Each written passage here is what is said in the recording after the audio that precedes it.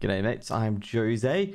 I'm your Among Us specialist today, and first off we're going to have a guide of Polus. So, Polus is one of the, most played maps. It's generally more noob friendlier map, given that it has a few, extra things to it. So we'll get you a quick map up really quickly. And as you can see, here is Polus, the entire map of Polus, and with my lovely camera covering up specimen. So we're going to go take a big tour around Polus all together. So you can take around all of Polus, all the event locations and stuff like that. And as you can see here, the red lines to the left of, to upper left of me are where all the events are connected. So in this map of Polus, there are 3 clusters of events, mainly being tree room, electric, and just outside electric. Then there's outside comms, office, and storage. And last but not least, there's the 2 vents outside water wheels and inside admin, towards outside lab and in the lavatories.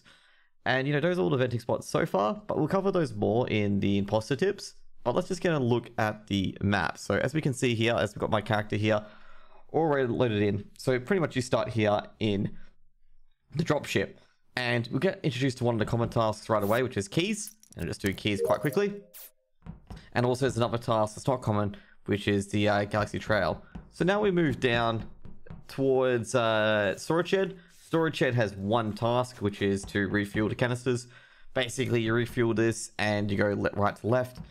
This is one of the common kill spots for imposters, but we'll go through that later in the tips. And then here is also a weather node as well, and that connects back into laboratory, what we'll do later. So next up we're going to go to electrics, and there are 3 crises that you can call on this map. It's electrics, communications, and seismic.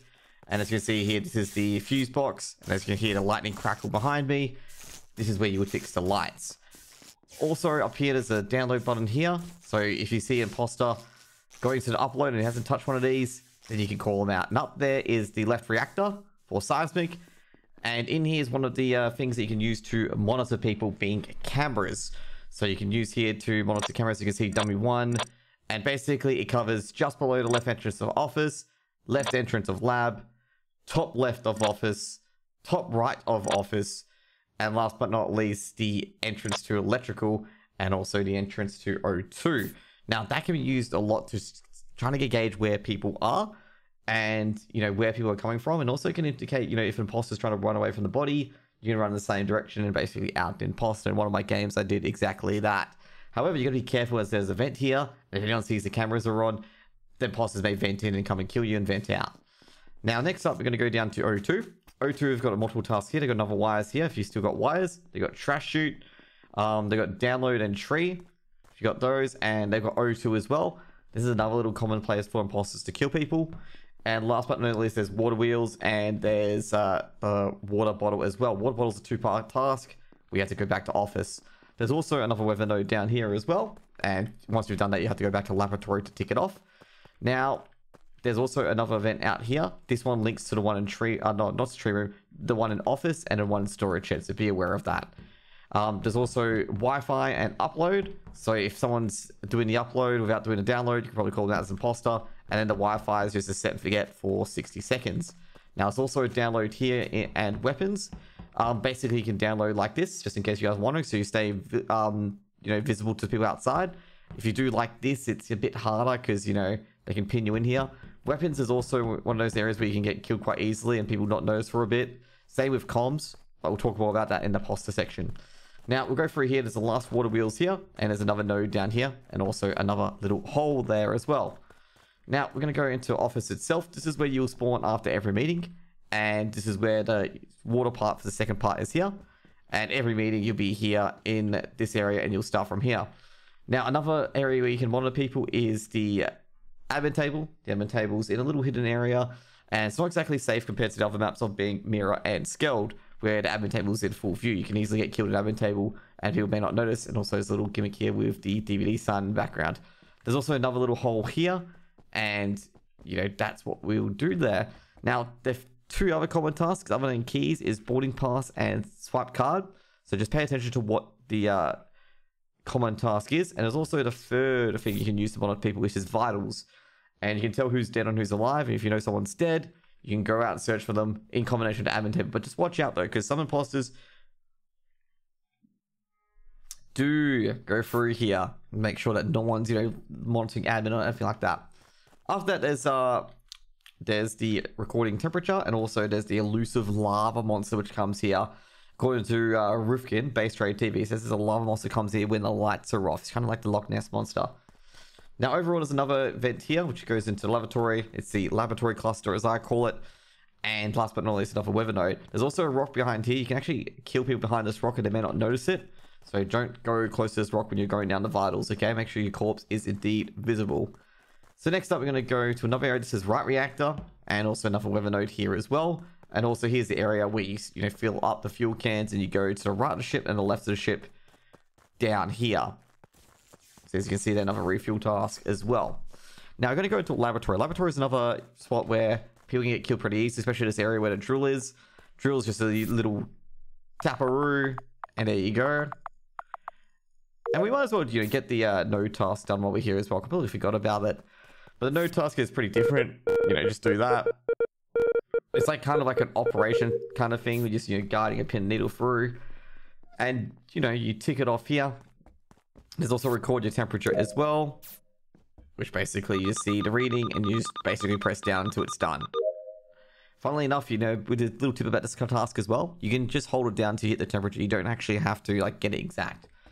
Now, next up is telescope. There's a lot of tasks to do in labs, and you just have to find a planet it corresponds to. This one's another set and forget. Basically, start it and forget. And then there's med scan. As most other maps have a med scan, that you can tell who's legit and who's not with med scan.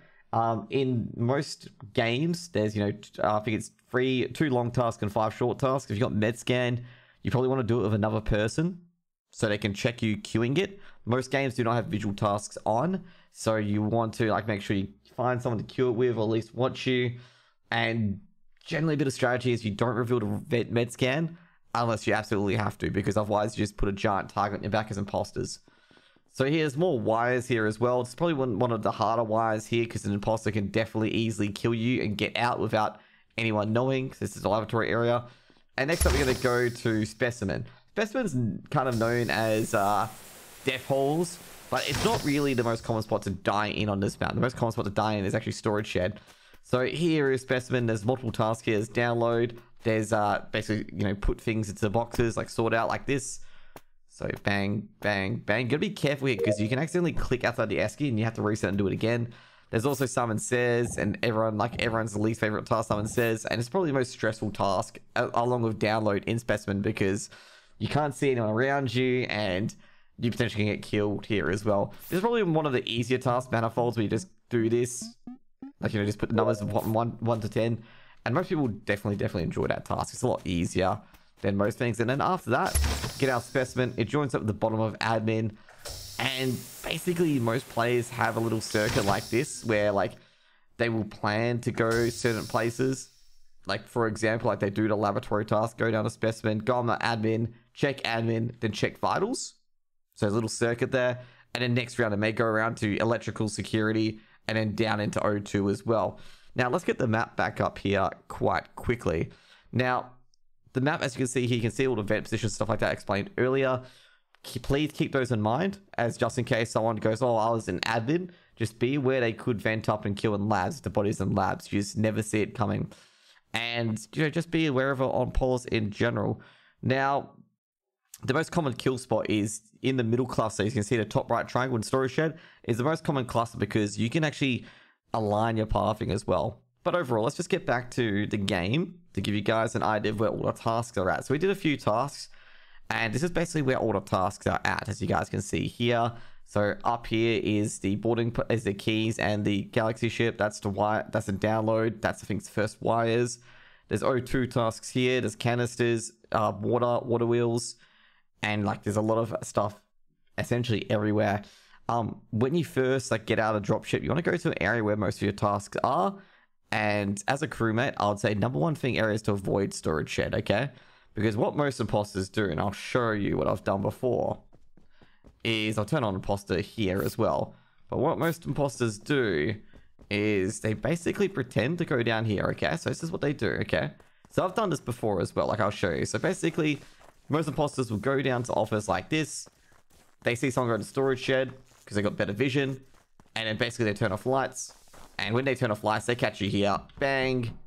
Straight into the vent.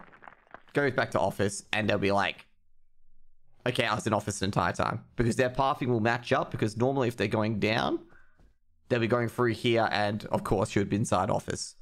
So that's, one little tip for, newer players is to kind of avoid storage shed at the start of the round. You want to do those, things later because it's a big, big risk if you get caught.